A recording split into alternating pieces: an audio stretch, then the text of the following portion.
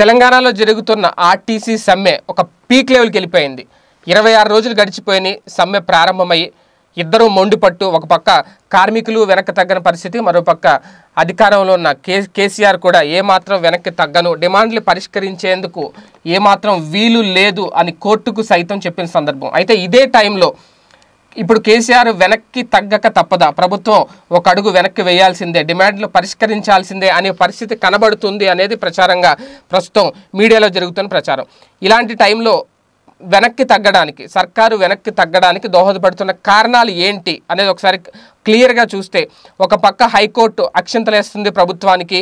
హైకోర్టుకి ప్రభుత్వం చెప్పిన వాదనలు, ప్రభుత్వం వినిపిస్తున్న వాదనలపై హైకోర్టు సీరియస్ అవ్వడం, ప్రస్తుతం వాళ్ళ డిమాండ్లు పరిష్కరించాలన్నా, ఆర్టీసీ కార్మికులు సమ్మె విరమించాలన్నా దాదాపు 47 కోట్ల రూపాయలు ఆర్టీసీకి తక్షణమే చెల్లించాలి, అందుకు మేము సిద్ధంగా లేము, అంత సొమ్ము మా దగ్గర లేదు అని ప్రభుత్వం వినిపిస్తున్న వాదన. ఇదే టైంలో ప్రభుత్వం ప్రశ్నించింది, 100 కోట్ల హామీలు ఎలా ఇచ్చారు హుజూర్ నగర్ ఎన్నికలకి, 100 కోట్ల హామీలు ఇచ్చి మీరు అక్కడ గెలిచినప్పుడు 47 కోట్ల రూపాయలు ఎందుకు చెల్లించలేరు ఆర్టీసీకి అని చేసిన ప్రధాన వాదనలో అక్కడ ప్రభుత్వం వెనక్కి తగ్గక తప్పదు అనే పరిస్థితి కనిపిస్తుంది. ఇదే టైంలో అటు ఆర్టీసీ కార్మికులు కూడా ఏమాత్రం తగ్గకుండా తమ డిమాండ్లు, వాళ్ళు ఫస్ట్ నుంచి చెప్తున్న 26 డిమాండ్లు ఏదైతే ఉన్నాయో, ప్రధానంగా విలీనం విషయం కానివ్వండి, ఉద్యోగ భద్రత విషయం కానివ్వండి, వేతన సవరింపుకు సంబంధించి ప్రధాన ఈ 3 డిమాండ్లు, 26 డిమాండ్లో ఈ 3 ప్రధాన డిమాండ్లకి ప్రభుత్వం అంగీకరిస్తేనే సమ్మె విరమిస్తామని చెప్పి చాలా క్లియర్గా చెప్తున్నారు ఆర్టీసీ కార్మికులు. దీన్ని ఎప్పుడైతే సెల్ఫ్ డిస్మిస్ అనే ఒక ప్రకటన చేశారో కేసీఆర్ గారు, ఆ సెల్ఫ్ డిస్మిస్కి కూడా భయపడిన పరిస్థితి. సెల్ఫ్ డిస్మిస్ 48,000 మంది ఆర్టీసీ ఉద్యోగులు సెల్ఫ్ డిస్మిస్కి కాబడ్డారు అంటే ఒక్కరిలో కూడా చలనం రాలేదు. వాళ్ళ సమ్మె వాళ్ళు యథావిధిగా కొనసాగిస్తూనే ఉన్నారు. ఇప్పటి వరకు మిలియన్ మార్చికి సకల జనుల సమ్మె బేరికి కూడా వాళ్ళు సిద్ధమయ్యారు. ఆల్రెడీ సరూర్ నగర్లో సకల జనుల సమ్మె బేరి కూడా జరుగుతోంది 5 రోజుల పాటు. అంటే ఇంకా దాన్ని వాళ్ళు పెద్దది చేసేలా ఉన్నారు తప్ప ఎక్కడా తగ్గేలా లేదు. ఇవన్నీ కోర్టుకు తెలిసినాయి, ఇవన్నీ కార్మికుల తరపున కోర్టులో వాదనలు వినిపించడం జరిగింది. ఇలాంటి టైంలో ప్రభుత్వాన్ని కోర్టు కొన్ని సూటిగా ప్రశ్నించింది.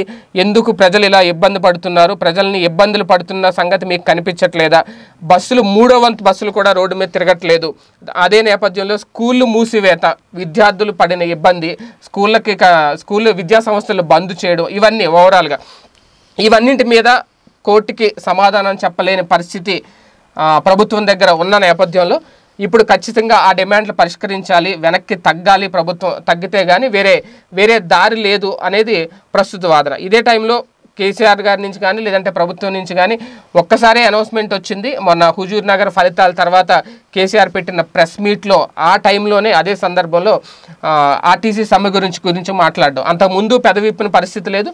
తర్వాత కూడా దాని మీద ఎవరు అటు సీఎం కానీ వేరే మంత్రులు కానీ ఎవరు మాట్లాడిన దాఖలా లేవు.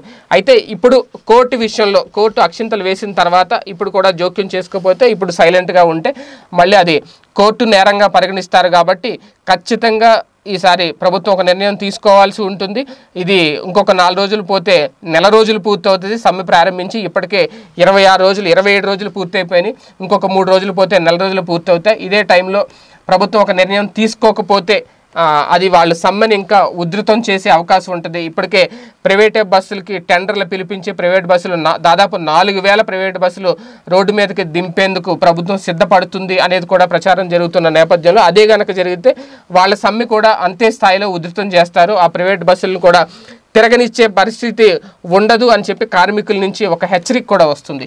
ఇలాంటి టైంలో కోర్టుకి ప్రభుత్వం ఎలాంటి సమాధానం చెబుతోంది, అలాగే కార్మికుల డిమాండ్లు పరిష్కరించడంలో కేసీఆర్ ఒక అడుగు వెనక్కి వేసి తగ్గి వీళ్ళ ముందుకు వస్తారా లేదా అనేది వేచి చూడాలి. చూద్దాం ఏం జరుగుతుందో. Stay tune.